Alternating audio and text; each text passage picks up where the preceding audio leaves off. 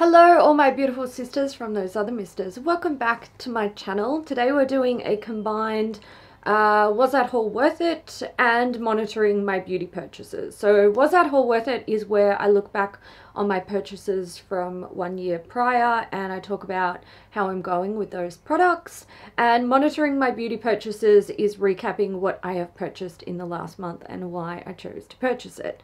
So we're going to start with was that haul worth it. In July of 2021, feels like a lifetime ago, I picked up this guy. I'm pretty sure it was this one.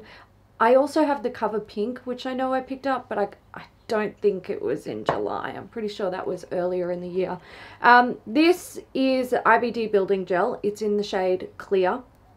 And this was the first building gel that I found that I fell in love with, essentially. So it is a clear LED or UV light set nail product. You can use it as like a strength and structure overlay, or you can use it to build like full fake nails, basically. I've done both.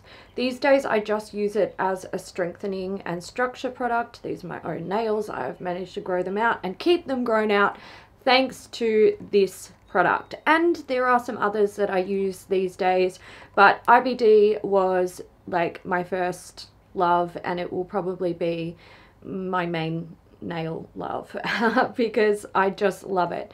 I am actually wearing the cover pink at the moment, and this has been like my go-to just because I can put it on and the nails look quite nice. Even if I don't have like a nail polish on, whereas the clear, it is crystal clear, so you can see any imperfections in the nails. I do have some broken nails that I've repaired using this, so you can see that when I'm wearing the clear. So I like to wear the clear when I'm also really enjoying painting my nails with different nail polishes, and I like to use the pink when I want to be a bit more low maintenance.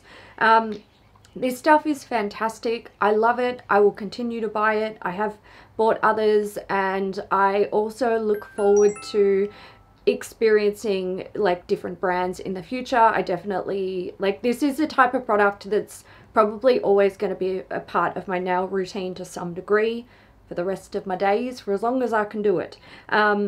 So I definitely want to explore different brands and different, you know, products that are similar to this, but I think I'll always come back to IBD because I already, like, I know the product, I know how reliable it is. If I run out of this, I'm gonna buy another one to make sure that I always have it. 2021 was the year of me being obsessed with a product, and actually I should say every year I'm obsessed with some sort of product. I'm not sure what 2022's product is. Maybe I'm not really obsessed. Well, maybe the rest of this video will tell you what I'm obsessed with, but I feel like every year I have something that I kind of hyper focus on, and 2021 was a year of hyper focusing on the Farmacy cleansing balm. So this is the Very Cherry Clean. God, have I even, yes, I have used it, not much though. I bought a whole bunch of these last year. I'm pretty sure I bought 5 in total, 3 minis in like a holiday pack, and then 2 full size, I think. Is that correct? I think so. I love this cleansing balm. It is a favorite of mine. It is obviously a solid cleansing balm. This one has like a almost medicinal like cherry scent. It reminds me of like a bit like Dr. Pepper or something like that, which, you know, I like. I don't think it's going to be everyone's favorite though. I do think this, or it smells a bit like maraschino cherries. I think it is going to be like an acquired scent for some people. You're either going to love it or hate it. For me, I really enjoy it. Now, this is a solid balm. Like, you take a little bit out of the tub and you warm it up in your hands, use it to break down your makeup. It rinses away with water really, really clean, and that is something that I just love about this particular type of product. There are a lot of cleansing balms on the market. I have tried countless different brands, and I would have to say this is probably my absolute favorite, like top tier. A lot of other cleansing balms you know, they can take a long time to break down makeup or they don't emulsify well. This one just ticks every single box for me. Breaks down makeup quickly, it's a nice thin formula, emulsifies and washes away from the skin really easily and cleanly, and they have awesome scents. So I love this product. I have too many of them at the moment. And I'm not really using them because I am trying to work through my other cleansing oils and cleansing balms so I can sort of curate my collection essentially and get it down to the ones that I really, really love, which is something I've been doing for a lot of years with a lot of my collection, as many of you will know. I would definitely buy another one of these if they brought out a scent that I was interested in. In fact, like, I would buy any of them, let's be fucking real. They've recently released a peach one, which I can't buy. Farmacy is proving to be really difficult to get in Australia. It used to be sold at Sephora. It's no longer at Sephora Australia. Used to be able to buy it from Beautylish. It's no longer on Beautylish. There is a few items on Beauty Bay, but none of the cleansing balms. And I think the only other place that I saw Farmacy was... Okay, I found it. It's Cult Beauty. But again, they have an okay range. But they don't have, like, you know, they don't have the special new peach scent that I really want. I actually suspect, and look, I discussed this with Madeline, I was like, here's my theory.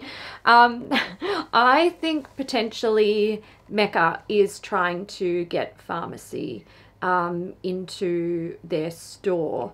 Since it's no longer available at Sephora, I think there is definitely something going on there.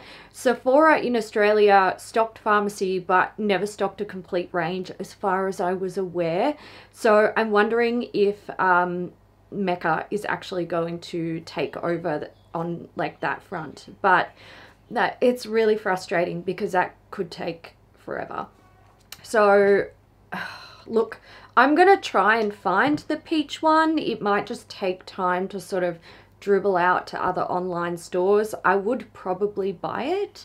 But if I can't get my hands on it, it's not a big deal. Like I said, I do have too many of them. I just really, like, I love that product. It's the best. Okay, let's move on to purchases that I've made in the last month and why. I'm going to start with this. Nobody's surprised. I said I wanted it. I finally bought it.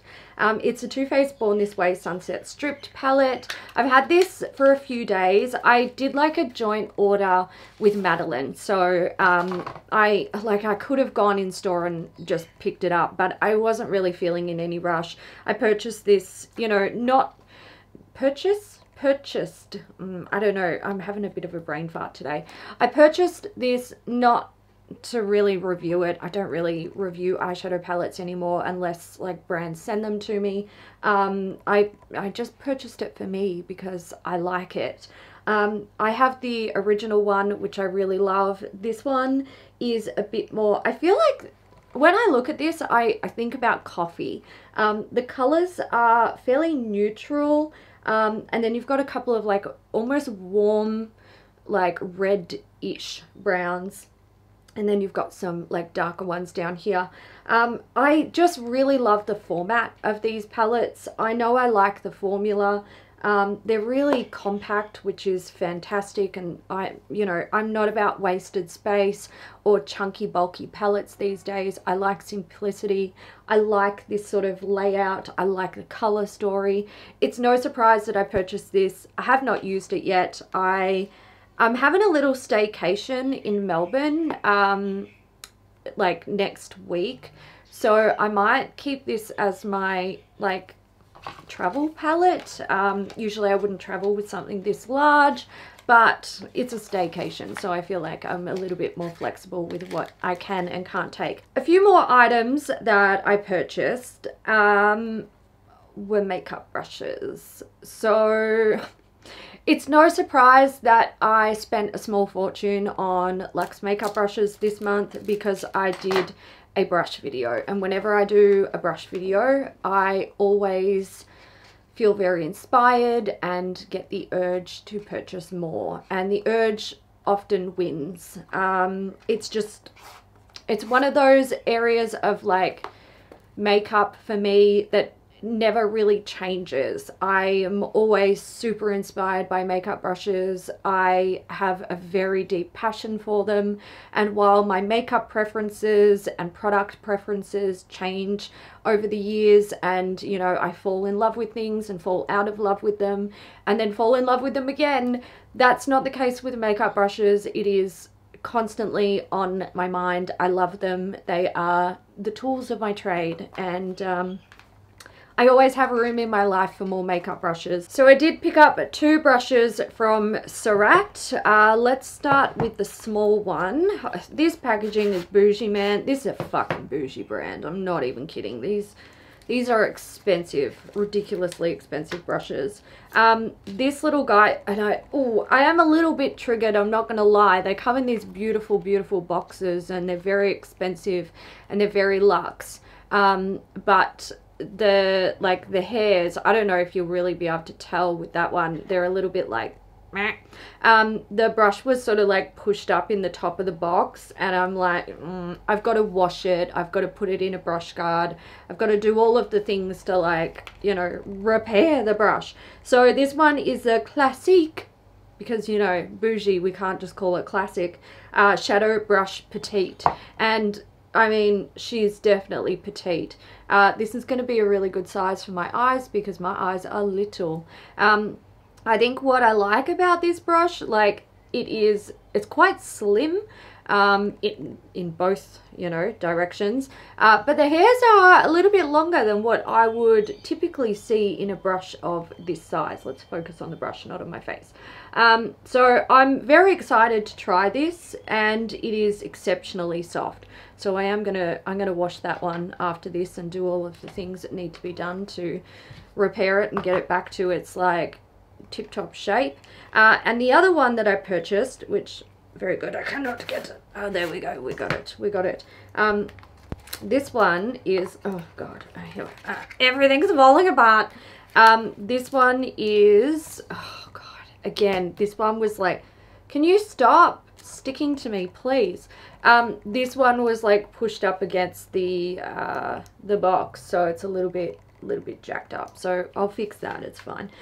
This is the Artistique Smoky Eye Brush Grande. So it's meant to be, I mean, listen, I ain't using this as an eye brush. I mean, look, never say never. I might like try and do something with it one day, but you can see, like, this bitch, she's big. I'm thinking highlighter, and also I've heard it's very good for setting under the eyes, so that's what I'll be using it for. I just want to give like a little first impression on these brushes. Because they are so expensive, I'm very critical about luxe brushes, and I've got to say, these the handles feel absurdly cheap. Like, there is no weight in them, 0 weight, none at all, none. All of the weight is the hair. The handles feel like nothing, so that is something to keep in mind. A lot of luxe brushes are weighted in a very special way to make them basically perform at their peak. These don't feel weighted at all, like nothing. So there's that. I would definitely say that yeah, they don't feel like great quality. I also picked up a Sonia G Soft Definer, which is this little baby here. I love these types of brushes. This has a tapered tip, and the bristles are very firmly packed, which gives them quite a bit of structure, which is really nice. I think this is going to be great for like micro blending. And I've got to say, these are, while they're very light, they still feel weighted to a degree, and I think it might have something to do with the ferrule, which is really nice. Another one that I picked up, Smith Cosmetics. I'm pretty sure I mentioned in my brush video that there was more that I wanted to try from Smith. So I picked up one from, I think it was the Quill range. Is that correct? Yeah, I'm pretty sure. And this is very similar to the Sonia G. This is the 233 brush. I'll show you, I'll compare them. They're pretty much the same, but you know, I think, okay, you might look at these brushes and go, do you need both? They're redundant because they're so similar, and also I've got so many like this in my collection. But like I said, I love luxury brushes. I love to try new brushes. I love to add to my collection. And when you work out what brushes work best for your face and the way that you do your makeup, you find that you're buying the same brushes over and over and over again, because that's what works for you. So there we go. I picked up this one, and again, it's weighted. It's beautifully weighted, and you know, these feel like nothing. So there's that. But I am very excited to dip into all of these guys. They will be coming away with me when I go on my little staycation, which I'm very excited about. Now another look.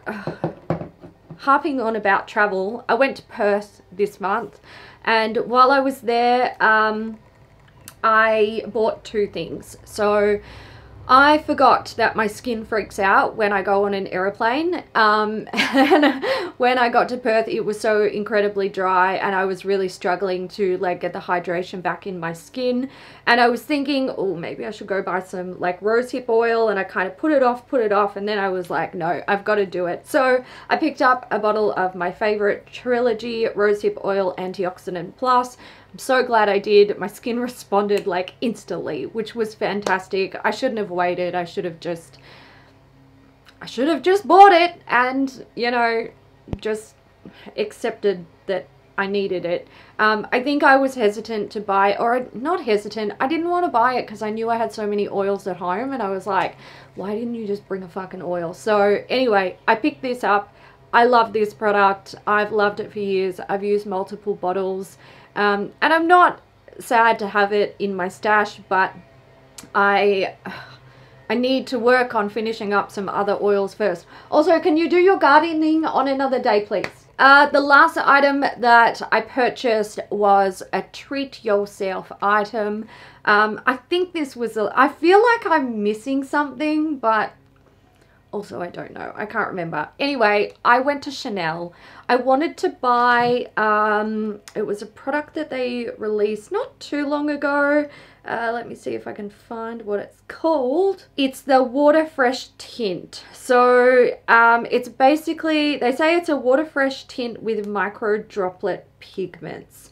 It's kind of like a serum with micro pigments in it, and it works just like a tinted moisturizer. Basically, they were out of stock of my shade, so I did pick up something else instead. The lady at Chanel was really helpful. She's like, do you want me to put together a sample for you? And I was like, yes please, I'd like to actually try it on my skin.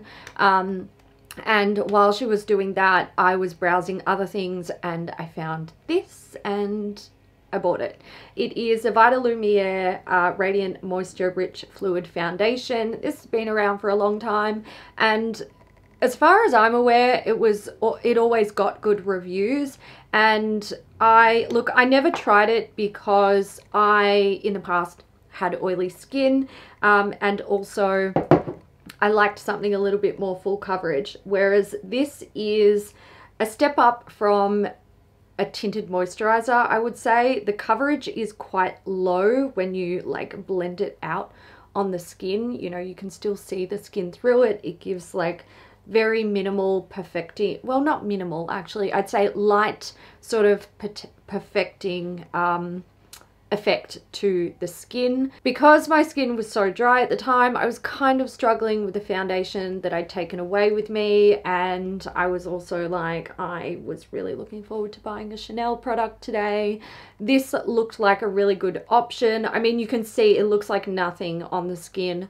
I'm really enjoying those low coverage skin products these days that are just really hydrating, give the skin like a nice glow, makes it look healthy, comfortable for me to wear. And I was like, you know what? Screw it. The girl's taken home a Chanel product. So it did. So that is everything that I purchased in the last month, and my thoughts on the items that I picked up a year ago and how they're going for me now. If you guys can remember what you picked up a year ago, let me know your thoughts on them now, and let me know what you picked up this month and why you chose to purchase it. And I will catch you in the next one. Bye.